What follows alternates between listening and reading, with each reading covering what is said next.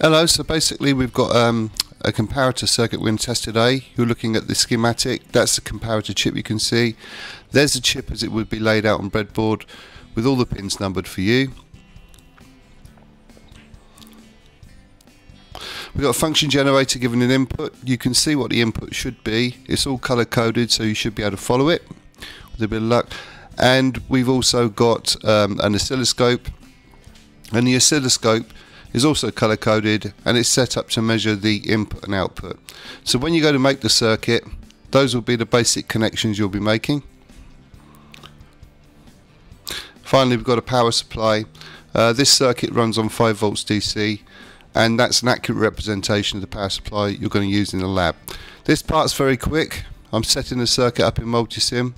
You can slow it down if you need to, just to see where the various components are. But it needs to be done quickly, otherwise it becomes quite tedious for anyone that's watching. There's a bit of information along the bottom there you can read on comparators as we go through, and you can become familiar with some of the various terms that are used with comparators, such as inverting and non-inverting. Here I'm setting up the function generator. There is an offset voltage required for this test of 2.5 volts DC, and riding on that 2.5 volt DC level we're going to have a 100 millivolt sine wave, and it's set up at 1 kilohertz. Now I'm setting up 2 oscilloscopes to measure the input and output. I'm set up 2 because I want to show what happens with the DC level as well, and because we haven't got three traces on the scope, I need to set up 2, so I'm setting them up. Here I'm setting up the time per division. They're both going to be 1 millisecond per division because it's a 1 kilohertz signal. Same for oscilloscope 2.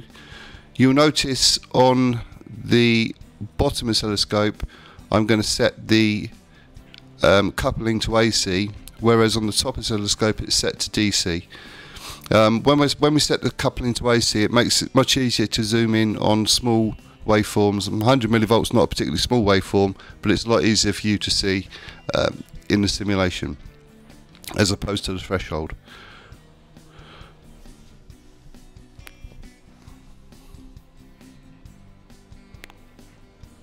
So now we do the simulation. That was a sim, very quick of course. Here I've got a paint version of it, so you see the threshold voltage, that's the voltage that's, or it's sometimes known as the reference voltage, and that's connected to one of the inputs, and the function generator voltage is the one which varies. This is set up on AC, so it's not a true representation in terms of DC, but it varies, and you can see that as it falls below the threshold voltage, the output of the comparator switches off. And as it rises above the threshold voltage, the output of the comparator switches on. And effectively, that is the basic function of a comparator. It compares 2 voltages, the threshold or reference voltage, with a varying voltage, and its output switch on and off accordingly. Now we can see just a little bit more. What I'm doing here is I'm changing some of the circuit parameters. For example, changing the DC level, or changing the value of the threshold setting resistors R1 and R2, just to see what happens to that waveform. And you see that if we just take it a little bit outside of its normal parameter, it either switches on, switches off, or it changes the value of the waveform. And you can experiment with this yourself just to see what happens. On a practical circuit, when you build this practically, it would be far better in actual fact to just use a potentiometer instead of the 2 resistors, because then you've got infinite variation. Now we're going to set up the oscilloscope. We're going to use channel 2, and we've got channel 1, so I'm showing you can adjust the positions there. Those give you the menus. We're on channel 2 setup at the moment. You want coupling DC. Probe should be 1 times. Channel 2 should be 2 volts, and channel 1 should be 100 millivolts. That's for that one. And finally on the function generator, that's near enough to 1 kilohertz. That's where you adjust it. We set a range. I've got the 3 kilohertz range, so that will sweep between 0 and 3 kilohertz. Main out, we're going to use 50 ohms. Doesn't really matter too much for this circuit. Amplitude set there.